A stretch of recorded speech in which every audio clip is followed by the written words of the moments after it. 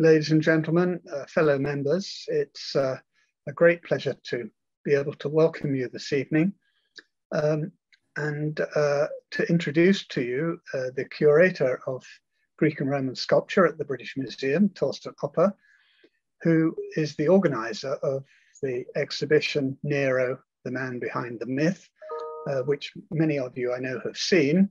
And if you haven't, I think you must try and see it. It really is a splendid exhibition.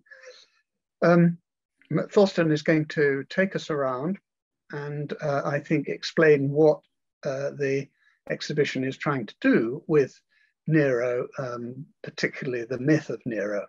So I should say also that the Q&A function is working, and that if you have questions, Thorsten will be able to answer them after we've finished, and I'll take you through those. But if you have any questions, please use the Q&A button and put your question there. So with that, I'll hand over to Thorsten.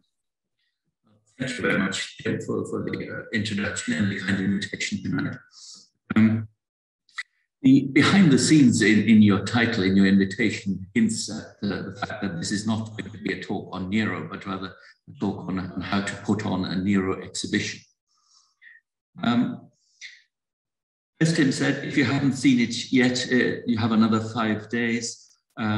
If you're watching this live, if not, there's on YouTube a curator's introduction by me and my colleague Francesca Bologna, which gives you a good sense of the exhibition space and the objects in it. Nero really doesn't need much of an introduction. Can't remove my presentation. Here we are. This is the opening exhibit in the exhibition. Nero is famous for being infamous, and I'll just repeat some of the cliches. He's the matricide, the megalomaniac, the murderer, a glutton, an arsonist, and so on. He's clearly a very popular figure in all his depravity. There's been a lot of good research lately, of course. The very successful, well-attended Roman Society seminars on Nero in the last year and a half are testament to this. And there are plenty of brilliant recent publications. There was therefore an opportunity for the British Museum to develop an exhibition on the topic of Nero. We know from our own past experience and audience research that Roman history is really popular with our visitors. And Nero seemed an ideal candidate to present in an exhibition. Because there's all this research, it must be said that while there's a revision of the image of Nero that we have from the popular cliche, and has been for a long time, very little of that has filtered through to the general public. So this is something the BM can do well. We know from our past exhibitions on Hadrian, on Pompeii, that this is really going into blockbuster territory. Our initial visitor target for this exhibition was lower, but informally, for something like this, pre-COVID, we could have expected 300 to 400,000 visitors. And that has an effect on how you set up the exhibition, what sort of audience you reach, and how you try and take them through the exhibition. Now, when I began to do my research, I found to my surprise that there hadn't been a Nero exhibition in the UK ever. There have been two more recently, one in Rome, excuse the poor picture quality here, in 2011, one in Trier, Germany in 2016. But surprisingly, nothing in the UK. Surprisingly, because of course here we have the Boudica Rebellion, which features big in school curricula and so on. So there's a direct Nero link here. Just to give you some of the background in detail, at the British Museum, we usually aim to have a 4 to 5 year lead time for exhibitions. And that would allow you to get some outside research funding in, to organize colloquia and so on, and turn this into a real research project. That doesn't always work out. And for Nero, we had only a little over 2 years. The exhibition was originally scheduled to open in November 2020, because of COVID, we then had to delay it by half a year. this is a short illustration only of really the brilliant literature that is out there on Nero. At the bottom, you see the Cambridge and the Blackwell Companion to Nero in the Neronian Age. See the classic Griffin biography, first published in 1984, I think. Edward Champlin's Nero in the early 2000s, and John Drinkwater's, which came out during the planning. And in fact, 2 or 3 relatively important mighty tomes came out as we were developing the exhibition. And this is just the English market, as it were. For me, I found that was obviously a challenge. There was a lot to take in, but also a great opportunity, because with that coverage and many of these titles are available easily, we didn't need to be encyclopedic. We could allow ourselves to set our own patterns, to choose and develop really our own narrative. This slide is a sort of retrospective rationalization of my thoughts when it came to putting the exhibition concept together. I often get asked, the key thing here was really to build on the re-evaluation of the key sources and put that out through to a general public.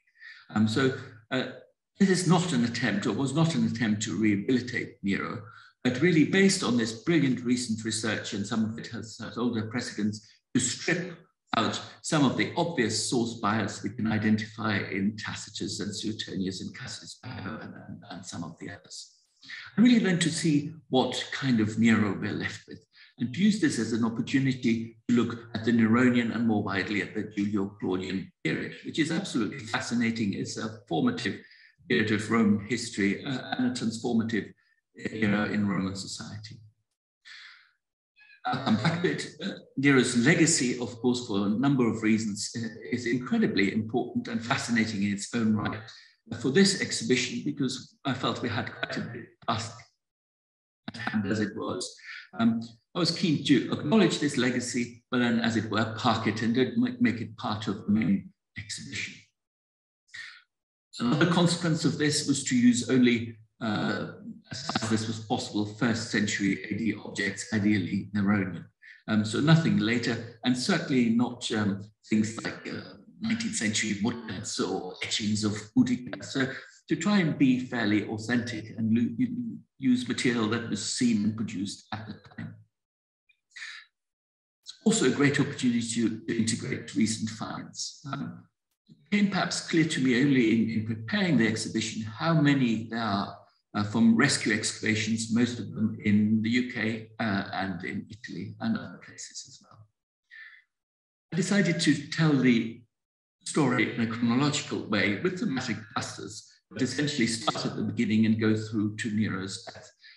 The reason for that is really, again, to take out the element of hindsight and to make clear for the visitor that other outcomes would have been possible throughout. So we go through the exhibition, as it were, in real time.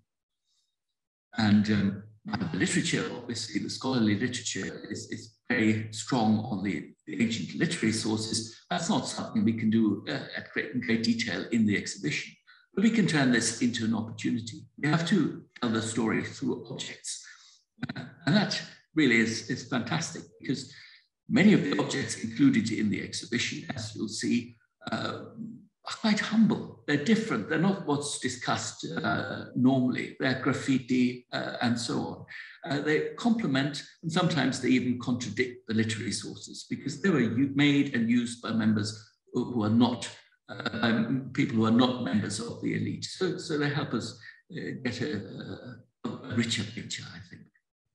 Now, just to mention that in passing, I'd developed these ideas fairly early, and I felt confirmed in my approach when I saw the Claudius exhibition in Rome. That was an exhibition held both in France and in Italy, and followed a very different approach. I think there will be a good opportunity here for people who do museum studies or generally interested in how Roman history is presented to the wider public in comparing these. In Rome, they had many things that dealt with the legacy integrated in the main part of the exhibition, so the 19th century oil paintings and so on. They also included lots of films, and these films were based on the literary sources. For me, there was the risk that that includes, if they're not contextualized, a sort of double bias, an interpretation of an interpretation. That's something I didn't want to do. Here to give you some of the parameters, the exhibition that we came up with contains about 220 objects.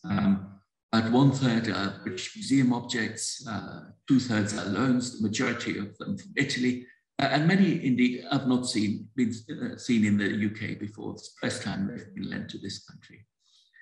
24 lenders, 7 countries.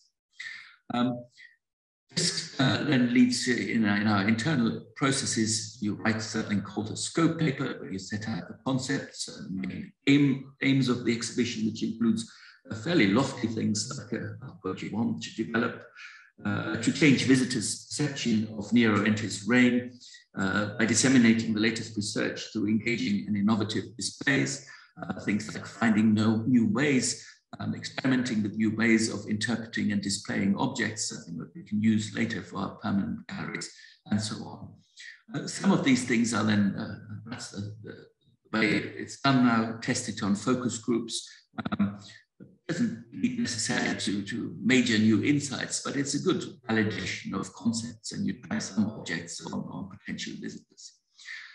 One thing I included here on this slide is important, and maybe particularly the academic colleagues among you, is the exhibition text. And it's really quite limited. For section panels, we have about 100 words, subsection panels, 80 words, object labels, single object labels, that is, in this case, only 60 words. That really isn't much. We had to, because of COVID and social distancing and bell times and things like that, we had to cut our exhibition text halfway through by about 20%. And 60 words doesn't allow you to say very much. Essentially, the label becomes a driver of the main narrative. You can't say all that much about an object itself.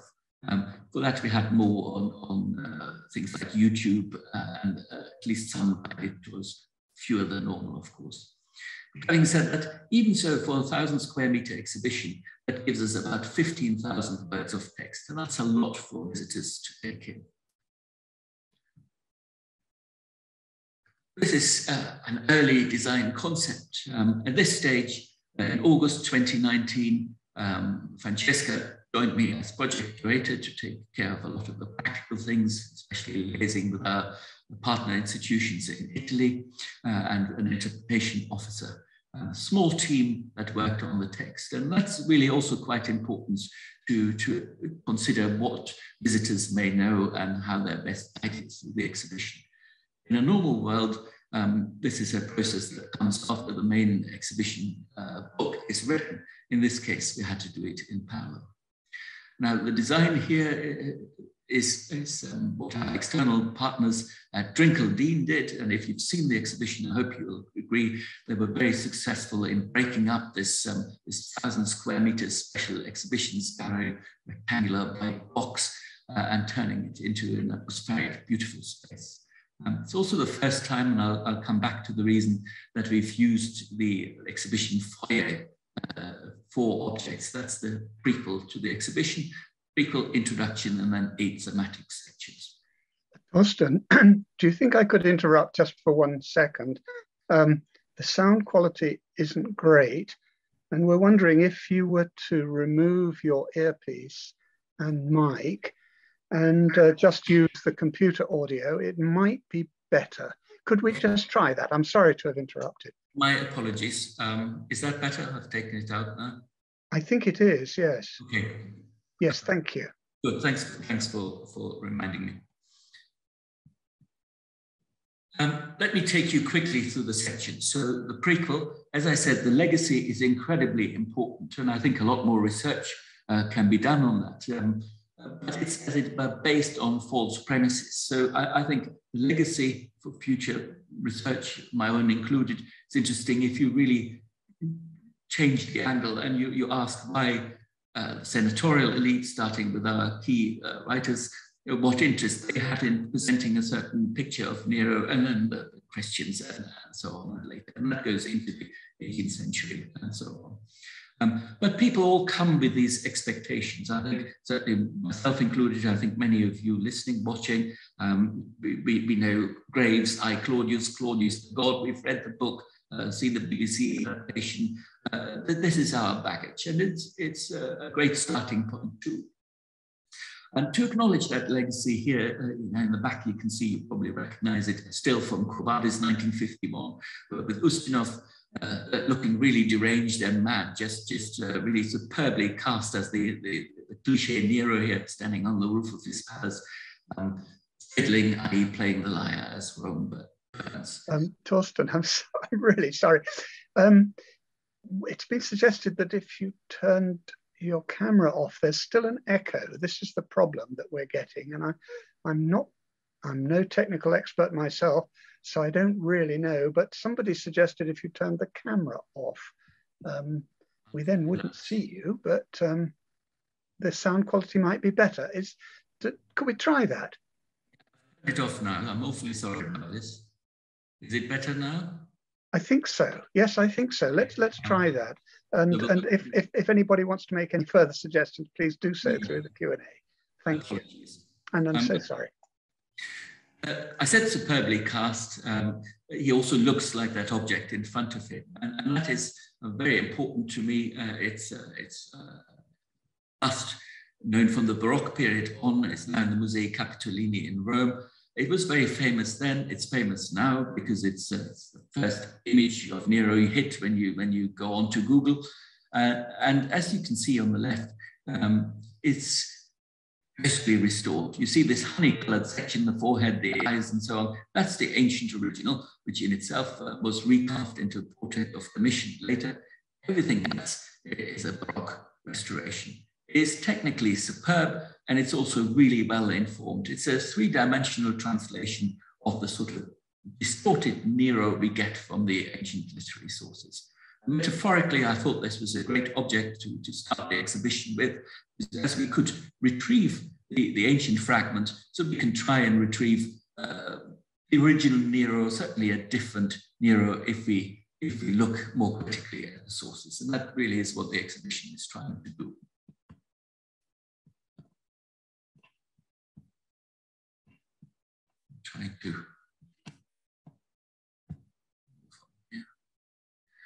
This is the introductory section, and again here the idea was to set the scene but also defy visitors' expectations. So in the prequel you saw the Nero of the popular imagination, and here's a very different Nero. This statue, you may know it well, it's often illustrated, is on loan from the Louvre, originally from the Borghese collection, so probably excavated in or near Rome, and it shows Nero as a young boy. We can date this very closely to the period between AD 49, when his mother Agrippina married Claudius, and AD 51, when Nero took on the toga of manhood. So here's 12 to 13 years old. 4 years after this statue was carved, he would become ruler of the Roman Empire. Still aged only 16, 2 months shy of his 17th birthday. I think that already sets the scene and sets the light.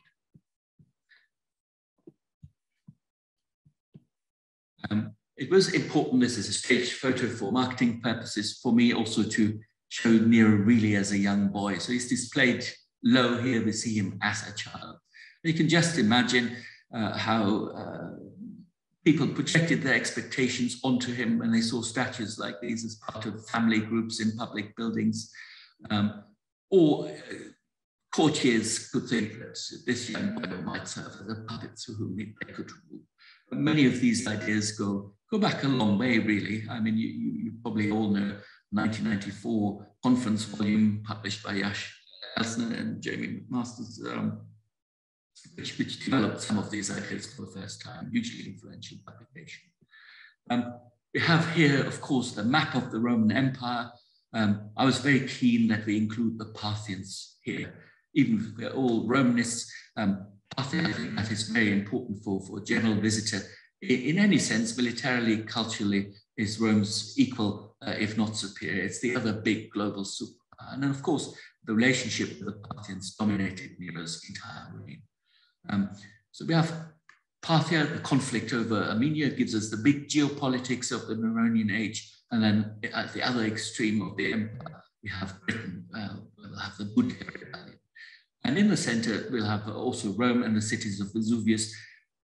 They were buried only 11 years after Nero's death, and that preserves a lot of really important evidence, some of which we chose to show in the exhibition as well.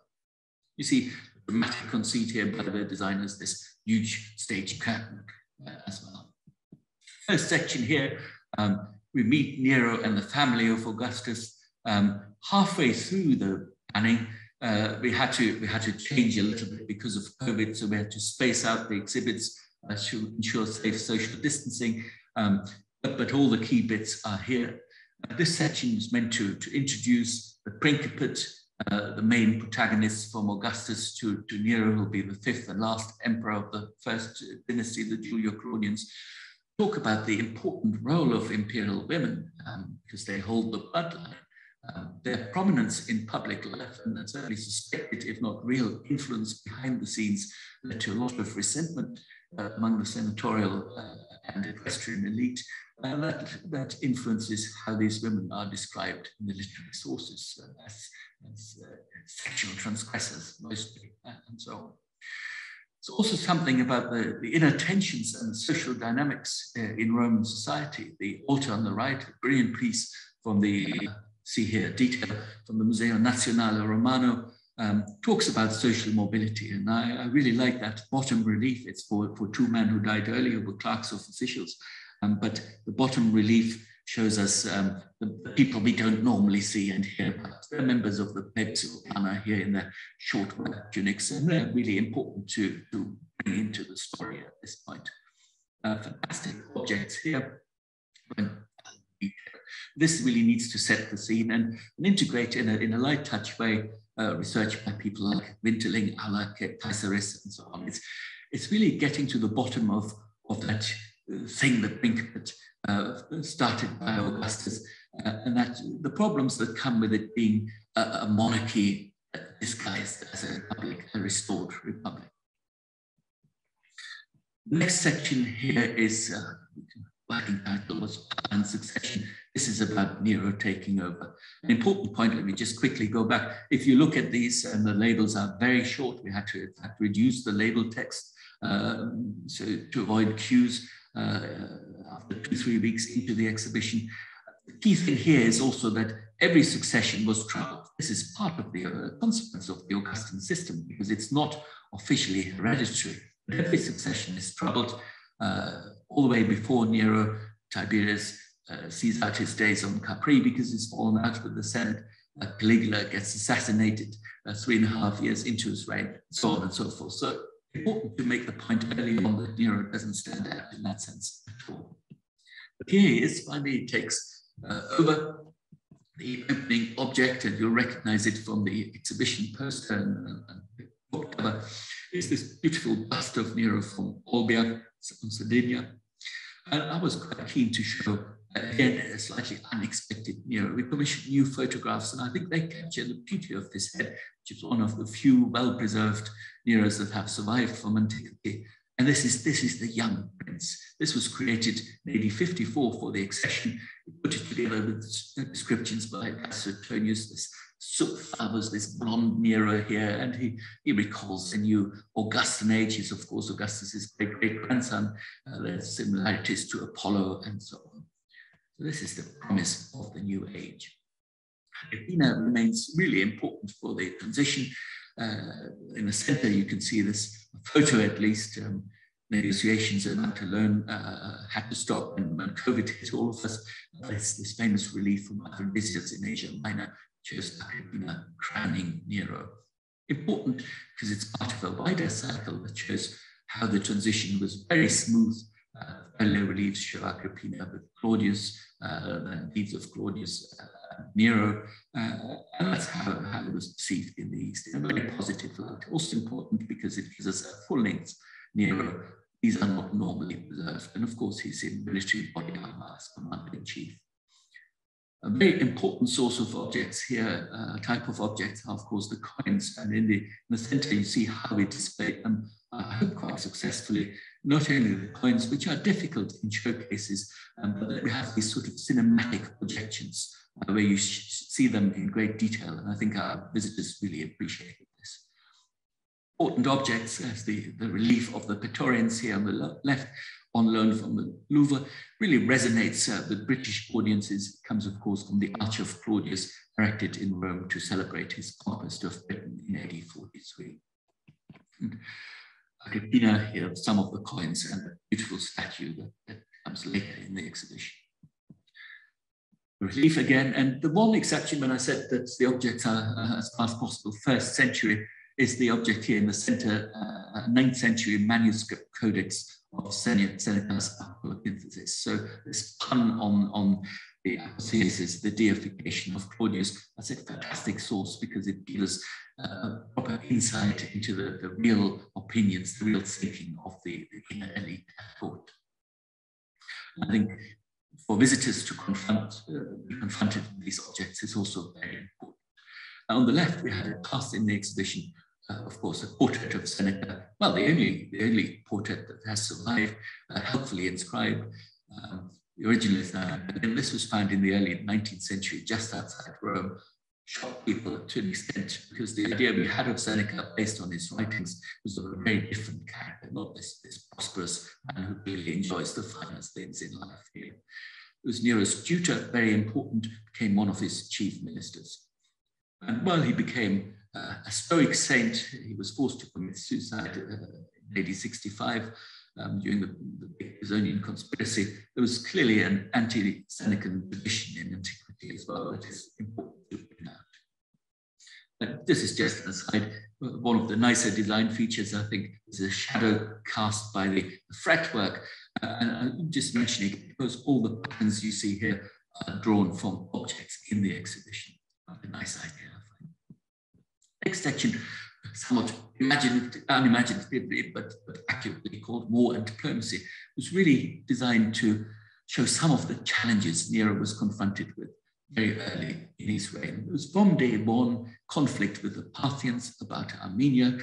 You know the story, it's about who appoints the Armenian king. Armenia being this buffer state deep in the Caucasus, far away, almost impossible to control, but really important symbolically in terms of imperial prestige and contested throughout between the Romans and the Armenians.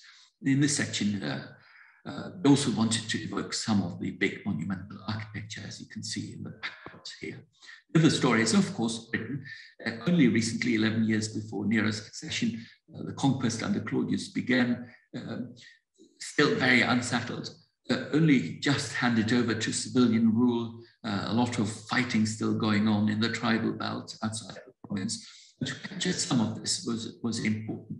The sort of lead object you see in the showcase there are these gang chains. I was very keen that we display them dynamically, and here they're displayed at neck height. It's for a chain gang of 5. We don't know who these people were, criminals, maybe enslaved people about to be sold off across the channel, maybe Roman prisoners of war. This is on loan from the National Museums of Wales in Cardiff, and I think really a very powerful object. It helps to capture some of the atmosphere at the time. I imagine the province swarming with tax farmers, military contractors, a lot of soldiery, really being very exploitative. Because of the finds from Britain, we get a really granular, sort of on-the-ground view of the reality of Roman rule and domination. That complements what we get from other provinces. This was found on Anglesey, ancient Mona, centre of the Druids, as a motive offering in a lake. Other objects here, and I'll go through them very quickly. I was quite keen to have what you see in the showcase to the right, so these lead picks, the spoils, among the spoils of victory, according to Tacitus, beautifully displayed here. You don't see them often. This is something about ennobling unusual objects through the way you display them. They're very important, of course, for the graphic information they contain. That tells us a lot about economic history and Roman exploitation of the province. The one on the back right is one of these recent finds. This was found in Wales by a metal detectorist only in 2019. So it was great to be able to present it here in context. It's the first time we found the name of one of the Baronius Maximus, otherwise only known from the literary sources, but here it's first attested on an object. A lot of these recent finds are here. This is the so-called Fenwick treasure from Colchester. That was found only in 2014 during rescue excavations in the centre of Colchester. Clearly highest quality. The jewellery is the type of thing you might find in Pompeii or Rome. It's likely imports from Italy. The silver are Roman military decorations, and we're probably looking at the belongings of the veteran settlers couple. And the scenario must be that the rebels or freedom fighters, the Boudicans, the Iceni and allied tribes entered the city, and these people quickly bury their belongings and they don't live to retrieve them. The human remains on the right show these savage cut marks. So you see a jaw that was hacked through, a knee that was flexed and hacked through. Gives us a sense of some of the brutality of the fighting on both sides. Tens of thousands of Roman dead, hundreds of thousands possibly of Britons. The early settlements, Colchester, the capital, Camulodunum, Verulamium, St Albans, Llandinium, London, get torched to the ground. Quickly rebuilt afterwards. There's important evidence. The showcase on the left shows the Bloomberg tablets, less well known than the later Vindolanda tablets, but at least as important. When they constructed the new Bloomberg headquarters in the city of London, they found many more here. This was the site of Holbrook, one of the lost rivers of London. Anaerobic conditions, these things are preserved, which shows one from before the Boudiccan rebellion, two after. Really important source. And they really demonstrate how important Llandinium was as a commercial entrepot, as a supply centre, and how quickly it was rebuilt after the Boudiccan rebellion. The case on the right is a tale from Silchester, and that highlights the ongoing, really important excavations and the research by the university investment into inner capital there. More in the section, I could talk more about the context. I won't. One of the key objects on the right is the icons of the British Museum is the famous bronze head of Nero that was found in the early 1900s in the River Alde. One of the older photos here, rather perhaps in this context, too dramatically lit new photograph on top, but it shows how just displaying it slightly differently completely changes the appearance of the object. And that's an opportunity contextualizing an object here that the exhibition presented. So we displayed it here much higher as it would have been on the statue. The scenario, of course, is that this was yanked off the body by Iceni and then taken to the River Alde and ritually deposited there. The River Alde made in a tribal boundary. It's a little statuette again of Nero. I think not displayed. It's normally in Venice in the museum, but it shows him again as in body armor, as an emperor. And a lot here is about the image. We all expect Nero, based on the literary sources, as the performer, but he wasn't. He's the civic magistrate, he's the military commander. Other great things here, the Xanthon horse trappings. Many of you who know the museum will be familiar with these from January 17th, much better displayed here. Key objects, because one of the roundels is inscribed Plinio Prefector Equitum, Pliny, commander of cavalry, prefect of cavalry, chance survival. We know that Pliny was an officer in Xanthon in Castra Vetera, one of the great fortresses along the Rhine under Claudius and Nero. This may have belonged to him personally, or more likely perhaps to a soldier serving in the unit under his command. But really a great survival, that such a great name is attested here. But it also stands in for all the pressure that was on the Rhine and Danube frontiers under Claudius and Nero.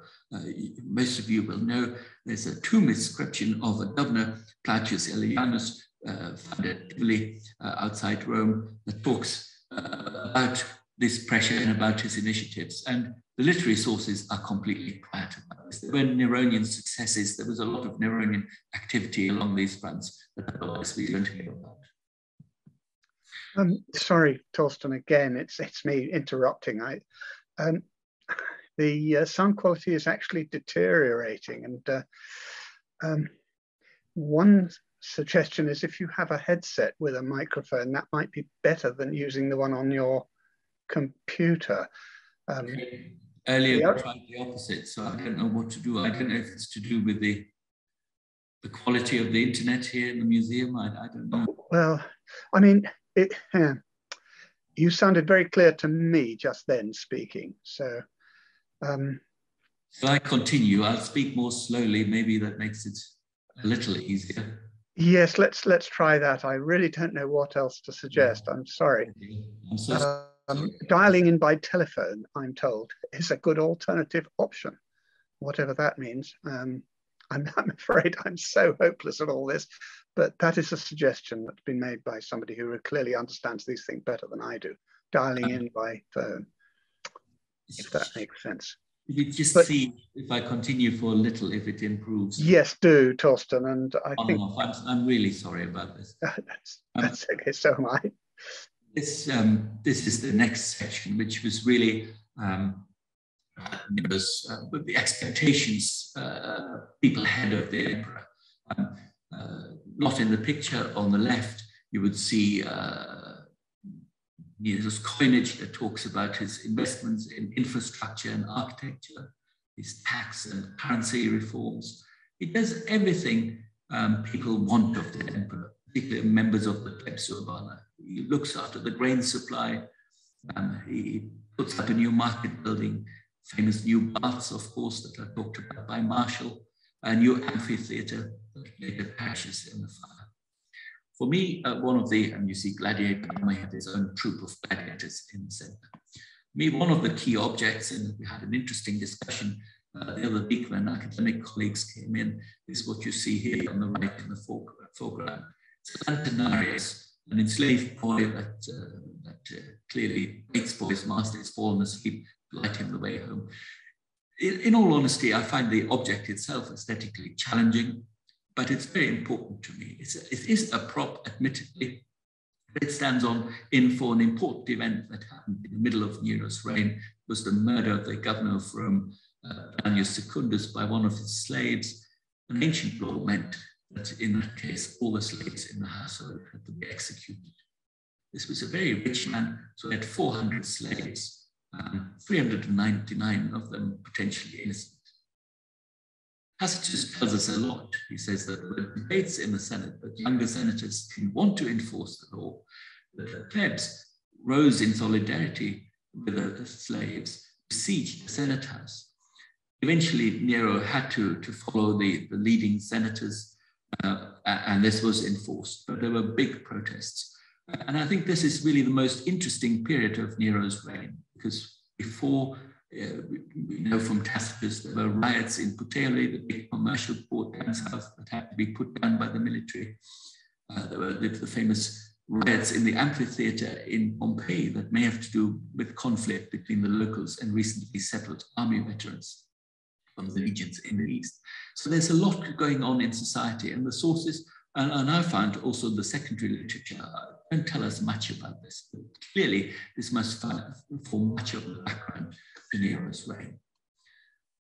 His hands were probably tied also because the leading protagonists were members of a particular clan that is later linked to the conspiracy, and Corbulo, the big commander in the east with all the legions behind him, was part of that family grouping. This section here talks about the role of women. There's this fantastic statue from Rome, from the Musei Capitolini of Agrippina, really shows us the quality of Roman art at this elite level.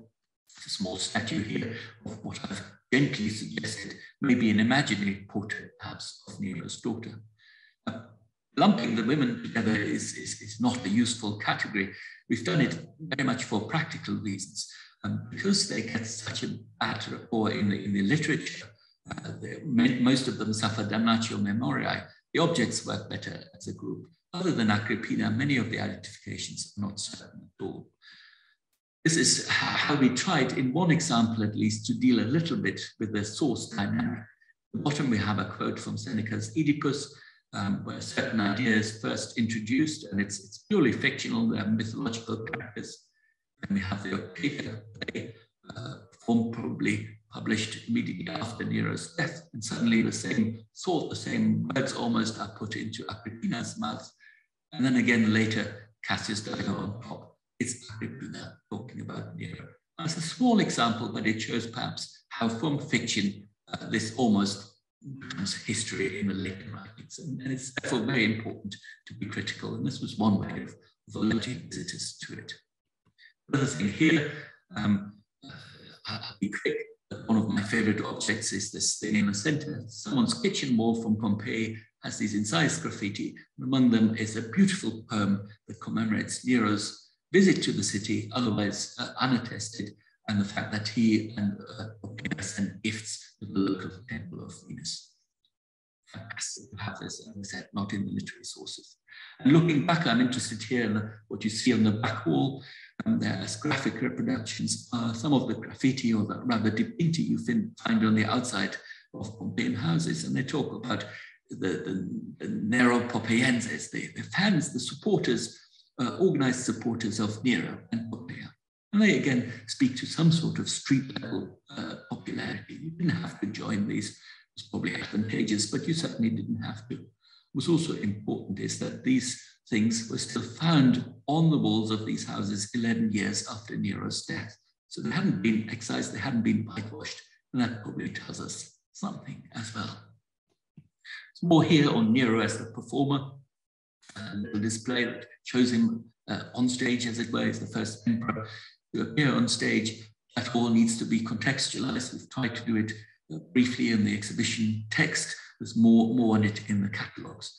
There's a big cultural and political context we have to keep in mind. I won't go into that now, but I want to point out these two objects in the showcases further back. Beautiful ivory of a tragic actor in all its fabulous detail, on loan from the Petit Palais in Paris. We're very fortunate to get it. It's very fragile. Very grateful to the colleagues. And then things that are actually really important, like the coin that you may have seen illustrated many a time, but here it's in magnification.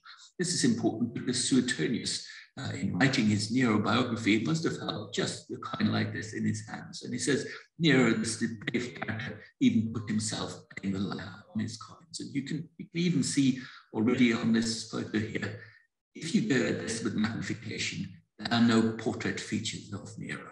This is, Suetonius sees what he wants to see. More than, because culturally, politically, the world of the theatre, of the stage is so important. All the middle-class houses in Pompeii have these things. There's a fresco here, beautiful objects. Next section here is about the seminal event of Nero's reign, certainly in retrospect, that's the Great Fire of Rome in AD 64, in summer of AD 64. This was in the exhibition, slightly more immersive. We had the projections. There's a lot in the literary sources, of course, on Tacitus's description of the fire as a classic of disaster literature. It's very hard to do this in an exhibition. I think we found a good compromise, and thankfully there was this object. You see it in situ on the right and then in the showcase. It was in the Trier exhibition before, but it's a recent find, a relatively recent find in about 2000 between the Palatine and what is now the Colosseum. It's an iron window grating, and if you look at it, you can see how it's warped, and you can really read from this object the force of the fire, the intense heat, and so on. Projection that shows the spread. Nero was, of course, universally blamed. I'm fairly certain he was innocent. There's a lot in recent literature, and Barrett's book has just come out. The great references. The reason surely must be that he blamed a Jewish sect, people we now know as Christians, and that leads to a strong anti-Neronian Judeo-Christian tradition from late antiquity through the medieval period into the present. That's why Nero stands out over people like Caligula and Domitian, other evil emperors. So this is an opportunity to one object to really create an emotional bond as well in visitors and bring this to life. The next section we've entitled The New Apollo, and you'll recognize an allusion to the Domus Aurea, the golden house here in this section. This is based on the octagonal room in the center of the Escalin wing. There's much to be said, a lot of great new research, both on the architecture of the building, the function, the construction history, I mean, they've even found just before the exhibition started a new underground chamber there. And it really is about the uses. Much of this wasn't finished at the time of Nero's death, and certainly it was reinterpreted. But also important to remember that Nero's immediate successors, far from condemning his activities, continued construction on this area. We're fortunate to have in the British Museum the only loose fragments you see in the center, and again, the beautiful loans, and a lot of research has been done on them.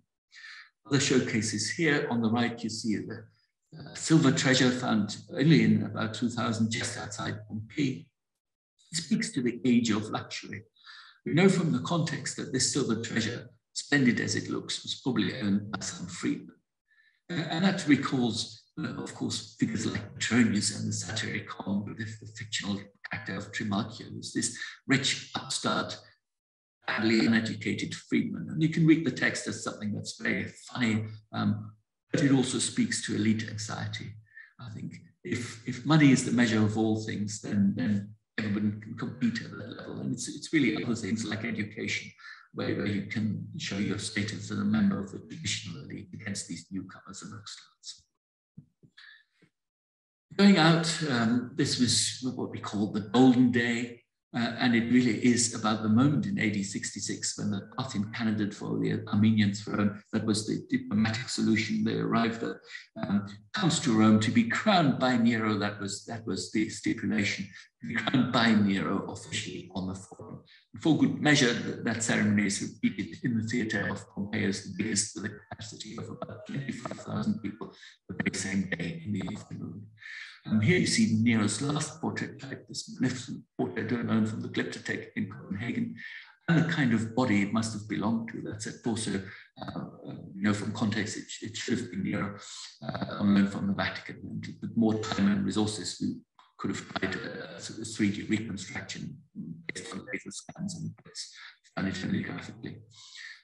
In the center, you see a cast, because the original is in situ, was discovered part of Neropolis underneath the Vatican in 2000s, early 2000s. It's a tombstone for Archimus, a enslaved servant of Nero, Caesar Claudius Augustus, and he was custodian of the stage. So he worked in the theatre of Pompeius. I like to think that he was among the people who gilded the stage for the ceremony. It's really important, I think, to have objects like these in as well. So not only the statues of the elite members, but of the people who were around. And you can't see on the slide, but we have a projection of the doodle you see on the left, which is from a tavern on the Palatine. It's, again, a very important object. I think there's little doubt that this must be Nero. And to me, like the graffiti and so on, it speaks to this street-level popularity of the emperor. Other things in the case in the distance, you see pocket mirrors that include Nero's coins and medals. Then I have a slide here to show the tour of Greece, which is obviously hotly debated. If you follow the sources, the source quote on the wall, this is the height of Nero's illusion and depravity, where he takes part in all the contests, all the juries are rigged and so on. What we don't often get told is that it's, of course, part of a much bigger lead-up to a military campaign in the East. Perhaps you could argue that Nero was well attuned and spoke the cultural language of the Greek subjects of the empire. He certainly was very popular, and I think it's a different way of looking at the story. Then we talked about the conspiracies. I think the important thing here again is that if you look at the members of the elite who conspire, they're often the sons, the grandsons, the nephews of people who were part of previous conspiracies against people like Claudius, like Caligula, and others even before them. So they're family traditions. And I think it's really a sign that the members of the senatorial elite made their peace with one-man rule, but they didn't like the succession to be hereditary. They wanted it to be elective, and they thought they achieved that under people like Trajan and Hadrian, the adoptive emperors. And that's the time, of course, when Tacitus and Suetonius write and look back. Important, on the left as props, we have an evocation of the Mainz column, one of the kind of things erected to celebrate Nero's salvation from the plot. On the right, a fragment from the tomb Epaphroditus, one of these influential freedman ministers of Nero, and the kind of thing that must have riled any senator driving past there. Obviously ends with enforced suicide. Again, Suetonius's account, heavily biased. We are told that people don liberty caps, topple Nero's statues. But we also know that there must have been some sort of political deal. His first love, Claudia Jacte, and his wet nurses, Alexandria and Claudia Ecloge, whose tombstone is there in the center, bury him in the tomb of the Barbie. And we hear that immediately people deposit flowers on the tomb, put up his statues again, and so on. The final bit of the exhibition talked about the year of the four emperors, the usurpers. There are things like these finds from the battlefields at Bedriacum. You see more detail of this helmet, which has impact marks, quite evocative. It shows signs of hasty manufacture. It's probably when Nero raised a legion from the loyal sailors of the fleet. This is what they were equipped with. And then middle ground, you have finds from rescue explorations in the center of Cremona, important prosperous colony north of the Po, and gets completely destroyed as part of the fighting, as Rome gets heavily damaged thereafter. It really evokes the horrors of the civil war. And the last thing, the last object in the exhibition is our own. It's this portrait of Vespasian from Carthage. If you look very closely, and we've tried to, through the video overlay, to make it clear, it's recarved like almost all other portraits from a Nero here. So some of Nero's portraits get destroyed, damaged, but the vast majority are warehoused and reused. We even have portraits of Hadrian still several decades later that are recarved Neros. Then we leave the visitor with a quote from Tacitus, I think, and that relates to the false Neros. And that, I think, is an important coda to the exhibition. So 20, 30 years, as you know, after Nero's death, we have imposters in the Greek East, people who probably look like Nero, probably have a nice singing voice, pretend they're the emperor. And the important thing here is that they gather a mass following. So clearly, Nero's memory was contested. It was contested largely along class lines. This positive folk memory, if you like, eventually was suppressed. And it's the elite view that wins out and is preserved in the literary sources. Nearly at the end, this is not to pluck the catalogue, but it's well illustrated. It has 100,000 words as opposed to the 15,000 words in the exhibition. So a lot more detail there than we could include in the exhibition. Next steps, there'll be some legacy projects. We'll work with our colleagues in the Domus area, for example, to locate more precisely our fragments. And I'm sure there will be further conferences and studies on exhibitions. And just to plug here what our colleagues in Leiden are planning, there was a Claudius exhibition earlier, there was our Nero exhibition now, and there'll be a Domitian exhibition in Leiden from December this year. And with that, I'll finish my quick presentation, and I hope you have questions. Thorsten, thank you so much. I mean, I can only apologize both to you and to all our participants that the sound quality was not as good as it should have been. It is so difficult in these circumstances. We're all, in a way, experimenting with these modern technological means of communication, and it does put us in real difficulty if something like that occurs. But I do hope that most of you heard as much of that, at least as I did. I heard most of it, and I thought it was absolutely wonderful. So thank you, Thorsten.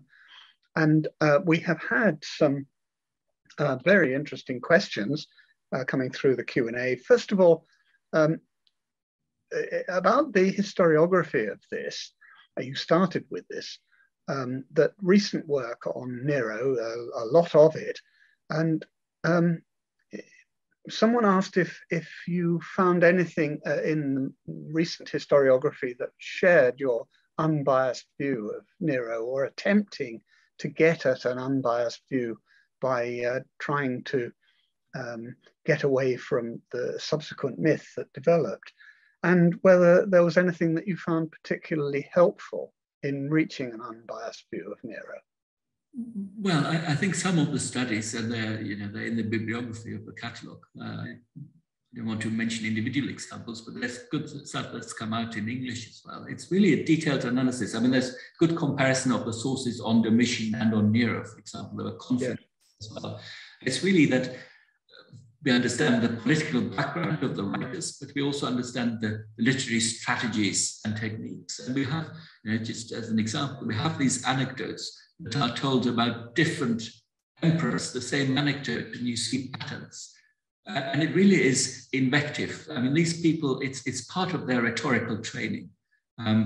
As you have court panegyric, and sadly very little is preserved from the Neronian period, and the dates of what days are disputed.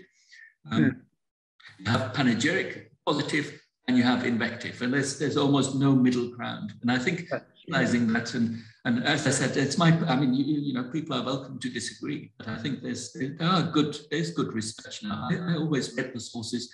I felt embarrassed a little bit because I thought there's a good layer of factual information and some flourishes and exaggerations. But I read them now really throughout almost as political metaphors that make a certain point. You know, that's to do with their background, and the invention is in coming up with a good new anecdote that makes that point in a funny, witty way. Yes, thank you. One suggestion is that if you turned off the screen sharing, Thorsten, we might hear you a little bit better. I think we'd see more of you as well. So if you could do that, we could. Okay. Yeah, good. Now, a couple of related questions really about the portrait sculptures. First of all, there's a lot of dispute, isn't there, about the identification of some of the busts. And it was asked how exactly you addressed this problem and resolved it to your satisfaction when preparing the exhibition. Yes, that's right. I agree. That's a good question. I think with Nero, we're certain, and we have the coinage. I didn't show examples, so we can date his portrait types closely. And identify them closely. As I said, for the women, it's much harder. And I think that is part of the story. I mean, why is it that we know all the male characters and can identify the portraits, but we can't be sure about the women? I think that tells us a lot about their status in society and the way they were treated by the elite. It is the damnatio. Yes. As I said, we put them together in a section just to make the point. Agrippina is prominent on coins, fine with her. There was a bust that has been identified as Claudia Octavia, Claudius's daughter. I think that's extremely uncertain. She looks more like Olivia or a princess. Poppaea may be more secure. I think the point is the uncertainty here. Yes, absolutely. No, I thank you for that. Another question is about the that marvelous section where you have a family tree of the Julio-Claudian dynasty represented by busts and sometimes full-size sculptures and so on. And a question about how you set about choosing these. I mean, what determined your choice of either a bust in one case or could you help us with that? I mean, it's a mix of finding the right types, official types, having a bit of variation. There was a statue of Germanicus, which is important in Toga, for example. Tiberius was idealized and Claudius. So a mix of things. Full length busts, sometimes we only have heads. And then, you know, obviously there's a bit of serendipity with what can travel, what can't. I was very pleased and very grateful to our colleagues in Copenhagen, for example, who gave us the Deus Pellicula, which is very important because it has traces of polychromy as well. Yes, it is of course a matter of what is available and what you were able to lay your hands on. And we had an interesting question about what item you feel that you weren't able to show that you would most like to have been able to if money and logistics were no object. Yes, I mean, the Aphrodisias relief, which I'm not sure had been lent, would have been fantastic. I mean, yes. I think it tells the story. I would have loved to have the original. And in fact, we had meetings in Ankara. Our director went out to the ministry and so on. It all looked quite promising. But then COVID happened. It just wasn't an option. I mean, we were really lucky Yeah, almost all the objects are in the exhibition. We opened on time, but it made many compromises necessary. And a big thank you to our partner institutions for trusting us and sending the objects anyway. Yes, indeed. I mean, it was a wonderful exhibition from that point of view, and I can only commend your dedication to getting only, as far as possible, items that were contemporary with the actual events. I mean, that really, in a way, was an eye-opener, and I think is the way to get as close as we can to a completely unbiased picture, which, of course, in the nature of things is impossible, but Yes. I think you approached it in a really wonderful way. Finally, someone asked if you had a text or were able to produce a text of this wonderful talk, which we then might be able to circulate through the Roman Society to help people who weren't able to hear all your comments. No, I don't have a text. Listen back to the recording and sort of read my own lips and sort of put it together. But yeah, I mean, that's just very, very unfortunate. Very frustrating. I mean, there is the video is online, and there's obviously the catalogue, and maybe we could. Yes, I think that's right, and we are recording this, so people can go back and try and do the best they can. But with that, I mean, I must draw the proceedings to a close. But first of all, I'd like just to say to everyone that we do have another event coming next week on the 27th of October, which is a conference on the city of Rome, which is going to take place in Senate House, and members can attend in person. There are still some places available. If you'd like to contact Fiona and book a place, but otherwise it will be also beamed out online in the usual way. So it'll be very good to see people both in reality and on screen on the 27th, which is next week.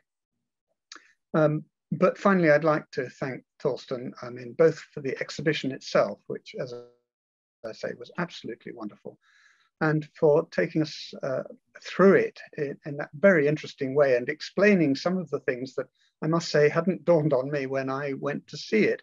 You know, the panels were very informative, but you know, always, I want more.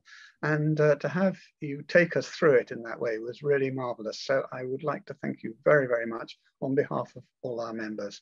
Thank you. Thank you. Thanks for having me.